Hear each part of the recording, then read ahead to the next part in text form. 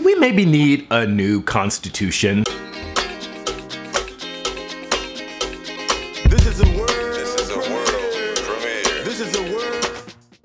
Hey, Reg here, and welcome to some more food for thought. So, today is going to be a little bit of an interesting talk. First of all, I'm sitting here with a little thermos of coffee that I made yesterday. I was really fortunate, and a friend of mine who's been working in an organization that works with folks in the Latino community, got access to some coffee. This is coffee from, it's Cafe Colectivo Interzona Zapatista, and it's coffee that it's basically grown by the Zapatistas, and by purchasing the coffee, the proceeds go to support the work of the Zapatistas, who are basically, fighting for the right to live on land in their home country. So it's mostly indigenous populations who are being displaced in the same way we've seen it happen all over the world over the past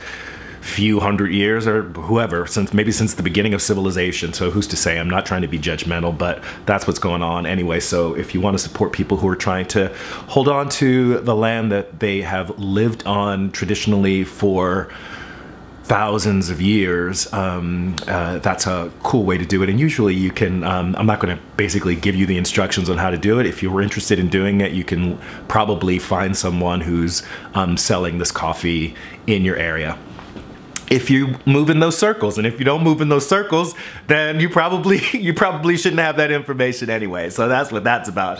So anyway, I want to talk to you guys. So some words that have been just coming up for me. One is like the idea of like a learning circle, the idea of like study groups, but not in the not study groups in the traditional sense, like we're studying because we all go to the same college and we're trying to pass a course, but a study group where we want to learn more about a subject so we can be just more well-versed and more prepared to do the work that we're doing in the communities that we're working in. And also this idea of a learning circle, which is really a traditional form of learning that comes out of, it's an ancient form of learning where the work is specifically being devised to lead us towards having a raised consciousness around the world that we live in and moving ultimately towards action and transforming the world that we live in. So I'm sure that is a very scary concept to some folks, but hey, that's just how we're rolling here. One of the things that really inspired me to do this is that we've been having these conversations about the Constitution, and I've been thinking, we really are at a place in, historically, where we need to reconsider the way that we, our values as a society, and are we living according to documents? We're living according to these old, dusty, crusty documents that didn't have as their purpose the liberation of general society, right? They had as their purpose the maintenance of, power entrenched within a very small group of people. And I'm going to talk about that a little bit today as we go. I also am very interesting. I picked up and started reading Pedagogy of the Oppressed, which is by Paulo Freire, and I hope that you can all see that, Pedagogy of the Oppressed, Paulo Freire. And I am really I started reading this again, and I'm constantly pulling from it in the courses that I teach. I generally teach theater of the oppressed. I either am facilitating theater of the oppressed workshops, or I actually teach a course called Theater of the Oppressed, which is a civic engagement course through a university. And I also have been teaching a course called 21st Century Dramatic Text and Intercultural Dialogue. And part of this idea of intercultural dialogue is how do we have, what does it mean to be intercultural in a monocultural like the United States, where people generally tend to shed themselves of their own sort of cultural markers to try to assimilate into what's called American culture, right? And so to be able to hold a space where we're having intercultural dialogue, or just the idea of dialogue, Paulo Freire has some really interesting ideas about dialogue as a form of liberation, as a tool for liberation. And I've made a few videos about dialogue versus, say, debate, right? Because I see one of them as a tool for liberation, and the other one is more of a kind of confrontational space where all of the parties involved are trying to maintain a position and fight to hold that position, right? Whereas in dialogue, there's an opportunity for movement, or, you know, there's probably opportunity for movement, whatever approach you're taking.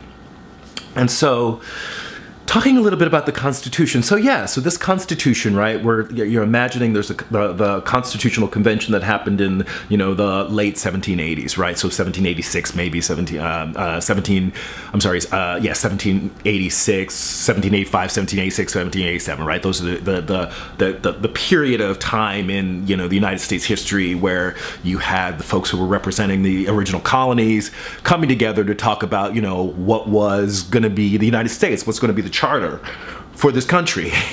And those are the, you know, we call them the founding documents, but really they are the, you're not a, you know, you don't exist until you can say, hey, here is who we are and here's what we stand for, right? So they had to create this document, or at least traditionally that's how things have been done, right? So we're talking about in the European tradition or the Western tradition.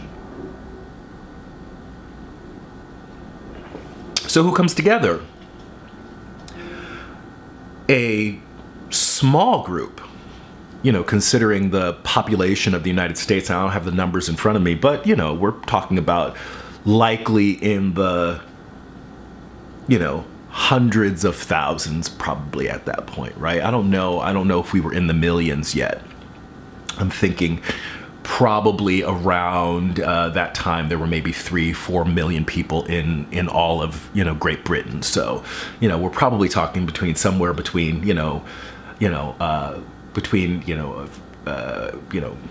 500, let's say 500,000 and a million, right? I'm too wild guess, and I'm gonna put like a little number. That was my wild guess. I'm gonna put the number to see how close my guess was in terms of the population of the United States. But we're talking about a few dozen individuals who were the landowners, who were the ruling elite at that time. Even though a lot of people had risked their lives in this fight for liberty, or at least that was the, you know, that was the ideology behind the American Revolution, right? People were fighting for liberty. Well, that's what you tell people when you're, you know, they're poor, they don't really have an invested interest in setting down their lives, right, and fighting for their lives. So you tell them, you talk about freedom, you talk about equality, you talk about the pursuit of happiness. And that's going to get everybody excited about, fighting for, about fighting, right? And, you know, the truth of the matter is, after everything was said and done, things are going to go back to the way they were. You were going to have this ruling class that was still going to have their foot on the neck of the poor. But that was the rhetoric that was going on. But when they sat down to draft this Constitution, they weren't necessarily thinking about what was going to make everyone happy. They weren't trying to think about the masses. They were thinking about, okay, how am I going to maintain my property? How am I going to hold on to the wealth that I hold, right? How are decisions going to be made so that, you know, this group won't infringe on, you know, what I have, and, you know, I'm going to be able to make as much money as I can possibly make, right? So that's the mode that we're in at this point in the history of the United States, right? We were a big money-making machine, and we'd been a big cash cow for England. Right, for the British Crown. We were a huge cash cow, and we decided that we wanted to be we wanted to be in business for ourselves, which is, you know, reasonable. It's reasonable. I'm not going to judge them for that, but certainly when they were creating the Constitution, they were thinking about, okay, now how are we going to deal with the distribution of wealth amongst ourselves, and how are we going to establish the rule of law amongst ourselves. So they came up with, okay, we're not gonna have nobility, we're not gonna have, you know, titles of nobility here. We're gonna have, you know, elected officials. But who's going to be electing those officials? We weren't going to have, you know, we didn't start out by, you know, going out and having these, you know, general elections. We didn't start out with that. You know, we started out with having, you know, delegates. And the delegates would cast their votes, and the delegates were also part of the ruling elite. right? And we still have that problem today, right? When we look at like the way the election system works, there's this group of people who, regardless of what happens in the general election, can make the decisions to cast their votes in a very different way. Of course, the idea is that there would be mayhem if they did that, but that's still the reality. So this whole idea that we all have, that we have a democratic process where we all go and we vote and we cast our vote, and that vote is meaningful. That vote is only meaningful in so much as the ruling elites decide that they want to go with what the typical people are. And we're being tested, the way that we're being tested in this day and age, at least in the United States, we're seeing that when they break the rules, that people get a little bit up in arms. People may go out in the streets and protest a little bit, but it dies out very, very quickly.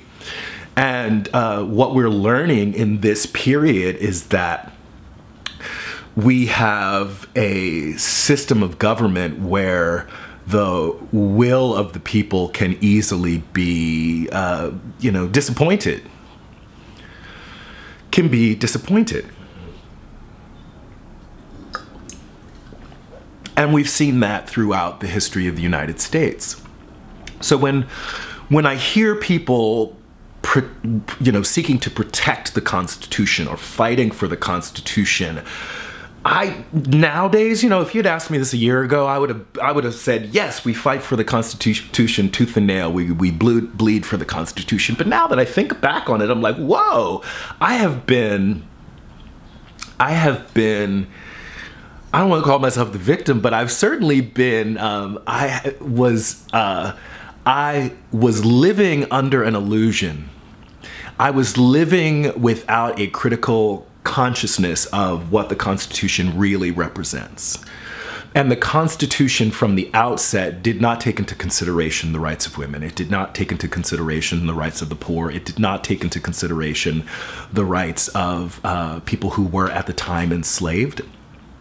So for all of its, color and candy, it hasn't been a real protection for the average person. There's been it hasn't been a mechanism to protect the average person, right? And so throughout United States history, we have seen huge crimes against humanity, and we're talking about not things that have happened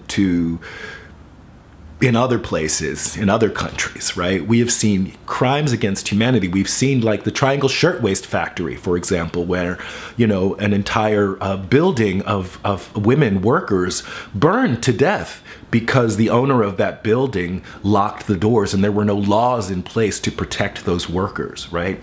And we've seen the rights of workers stripped, right? And we've seen when it benefits corporations that the rights of workers can be taken away very, very quickly, right? So we have all this unionizing that happened through the country and the struggles of labor to win rights. But then as soon as it's no longer beneficial for the ruling elites to confer upon the workers these rights, those rights are taken away. And they find all kinds of mechanisms to be able to take those things away. So this Constitution that we are always so willing to defend hasn't really given us much. It hasn't really given us much. So when people talk about, and this, I don't want to be repetitive, and I don't want to talk about my, all the things that I talked about in my last video where I spoke about the Constitution. I think one thing that is really, really important is to have an understanding of what is in the Constitution and what the Constitution really does confer on the average citizen of the United States. So one of these learning circles, study groups is going to definitely be on the Constitution. And I feel that having a conversation about the Constitution and what it means to rethink the Constitution needs to be framed by, a set of principles. And so, so that there can be kind of a set of guiding principles and people can tell me whether or not they agree. I'd like to also read Pedagogy of the Oppressed, because Pedagogy of the Oppressed frames this idea of revolution as a cultural process, as an educational process, as opposed to a violent process. And so to have a way of looking at a process for rethinking the formation of society, I would really like to read Pedagogy of the Oppressed. So what I'm proposing is that, first of all, we'll have some discussions about the Constitution, and I'm going to be presenting in a series of videos just you know, what is the Constitution, and I'll probably break it down into chunks. You know, I'll look at the various articles and then look at the Bill of Rights, and so we may take the various articles one by one, or we may look at all the articles in one fell swoop, and then we'll start looking at the Bill of Rights, and so the amendments. The Bill of Rights and the amendments, and so I figured that might be one way to form it, start forming an opinion. And I think maybe one video a week will be about the Constitution, and then maybe one video a week will be about Pedagogy of the Oppressed. Certainly in the upcoming live stream, which will be this coming Sunday, and I think it's Friday the 13th of October. I think it's the Friday the 13th of October in 2017. So if you're watching this video on before whatever this coming Sunday will be, right, the 34th, the 15th, right? So the 15th of October in 2017, we're going to have a general discussion. We're going to pick up the discussion about the Constitution. But starting next week, the conversations are going to be around Pedagogy of the Oppressed. Right, so there's going to be a set of videos around the Constitution that can be used as tools in some discussions that will happen later. But since Pedagogy of the Oppressed, they're like in these very distinct chapters. So a week from Sunday, a week from this coming Sunday, so that's the 15th, whatever, you know, that plus 7, right? So I think it's the whatever, do the math. The 23rd, I think it's the 23rd. So that weekend, what is it, the 19th, 20, 21, 22, maybe the 22nd or 23rd of October in 2017, we're going to be reading, we're going to be talking about chapter 1 from Pedagogy of the Oppressed. And I'll put the information in the description box below and all that stuff like that, right? So if you're interested in being a part of these like various study groups, let me know if you think it's a good idea. I'm going to do it anyway, but let me know if you think it's a good idea. And if you do think it's a good idea, I might plan ahead for what, you know, study groups might be moving forward in the future. So is that it? That's really it. So that's my exciting news. Oh, also I want to point out, thank you, Bruce Webb, for pointing out that you guys, my review of Blade Runner, and I hope that some of you have gotten to see that film. I never talked about, I actually saw Blade Runner in 3D, IMAX 3D. So, you know, my experience of the film was like huge, was pretty huge, right? And I do recommend seeing it on a big screen. However, if you are not the type to watch things on the big screen, you know, that's up to you. I'm sure that you'll still enjoy it. And if you, for whatever reason, are able to see Blade Runner in a way that's not on the big screen, I'd like to know what your experience of the film was, because it's certainly going to be likely going to be different than mine. But also, Bruce Webb pointed out that there are several film shorts that you can get for free online that fill in some of the gaps between the original Blade Runner from 35 years ago to the present. So I would recommend that people watch those, and I'm going to be watching those and probably talking about those in some videos to come. I'm going to try to increase my schedule, y'all. I'm going to try to get 4 videos a week. I'm going to try to get a video on Mondays and Tuesdays, and I'm going to try to get at least a video on, Tuesdays, and then I'm going to try to get videos, new videos on Thursdays, Fridays, and Saturdays, plus the live stream on Sundays. So that is a truly, truly ambitious schedule for me, but let's see how that works. So, again, I'm going to be promising, however, 2 videos a week, but I'm going to try to double that in the coming months. So that's it for this video. Like it if you like it. Share, comment, subscribe. This is Reg signing off. Love yourselves. Peace. And I love myself.